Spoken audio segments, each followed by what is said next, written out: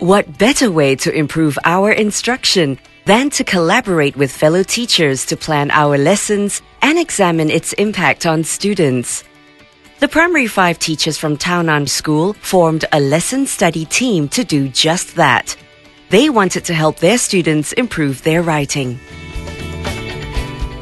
We realized that there were gaps in their writing, and for some reason, before every composition lesson, we have scaffolding. When it was time for them to apply what we had taught, there was no transfer of learning. So we thought that lesson study might help us to make sure that this transfer of learning actually took place. What were the lesson study processes that guided the teachers to help their students become better writers? The lesson study cycle comprises 4 processes. Teachers had to study the syllabus and identify learning outcomes. Plan the research lesson collectively, conduct the research lesson, and reflect to improve on the lesson, as well as to check if they had achieved the learning outcomes.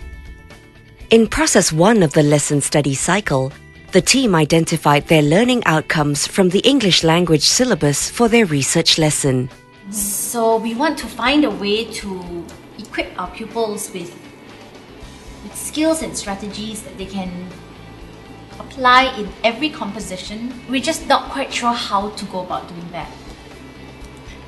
If you have looked at the syllabus document for the writing learning outcomes, you'll find that there are many SSAB, and so you will need to really identify exactly which ones. Because even this idea of gaps, in a story is quite a vague term. So you have to really scope it. When we talk about gaps in their writing, what we mean is that there is no link from one idea to the other. We can't figure out, what happened in between. So these were the kind of gaps that we wanted to address. After establishing the focus of their study, the teachers discussed how they would go about achieving the learning outcomes for their research lesson. We wanted to ask better questions in class. We wanted the pupils to ask better questions of themselves. But we didn't quite know how to go about doing this. We were like, what do we do? And then Joy introduced to us different frameworks for asking questions. And after looking at a number of frameworks, we decided we were quite comfortable with Bloom's. So all of us, we went to do research. We read up on it, and so that we'd be more familiar with the framework before we could actually use it to craft our questions.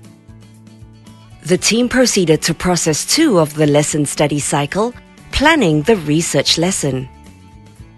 We normally ask questions instinctively, but when we had to follow a framework, and then we realized that, hey, the way you phrase your questions would force the pupils to think in a different way. So we realized that questioning wasn't as simple as it appeared. Once we came up with the few questions, we actually came up with a lesson plan. And in our lesson plan, we have a lot of things. Having put all of that together, it culminated into over three separate lessons. So when Joy came in, she said that, hey, we have to narrow our focus.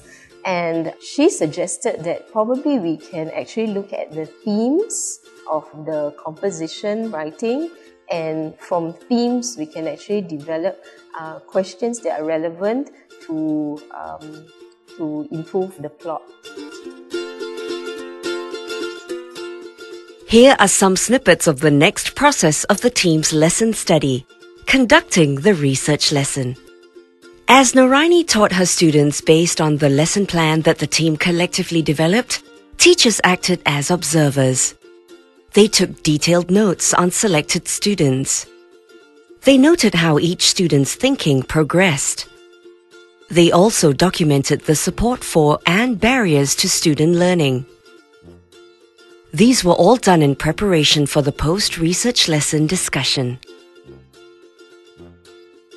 Here are some lesson study protocols for teachers to note during the research lesson.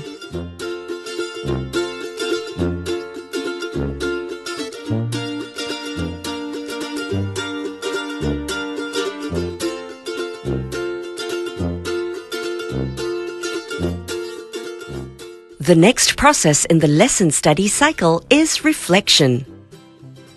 The team conducted a formal lesson colloquium in which teacher observers shared their observations of the research lesson, reflected on whether student learning outcomes were achieved, and suggested improvements. Initially, we thought it would work for pair work because it's quite open-ended, but when they don't talk to their partners and they fill in their own individual work, that's when we find that it's not as effective. So how can we improve that? I think because we didn't maybe give them examples, they should have elaborated on the sentences. They should have used dialogues and connectors. It's like this one, someone stole my bag, my friend took my bag. No relationship between stole and took. So that is the problem. What's wrong here? So instead of working on the content, they were working on technique. We came to the conclusion that our questioning structure was sound. It's just that the way that we got the pupils to understand these questions and answer these questions, we needed to work on that. So in the next 2 weeks, we're going to try it out on another teacher's class.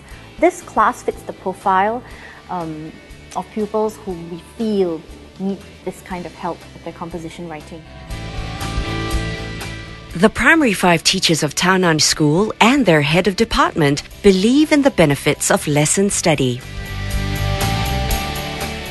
For it to be successful, time has to be invested, and the teachers need to sit down and really plan for this to be well done. But I think with the amount of time and the effort put in, the outcomes is worthwhile, so that the teachers hone their skills, and this can be perhaps shared with the other level teachers eventually. As we bounced ideas off each other, we were learning. Then we come up with a good lesson. The children have a much better time in class. They learn better, they learn effectively. We learn to be better teachers ourselves, not just from our colleagues, but because we also had to read up, so we hone our craft.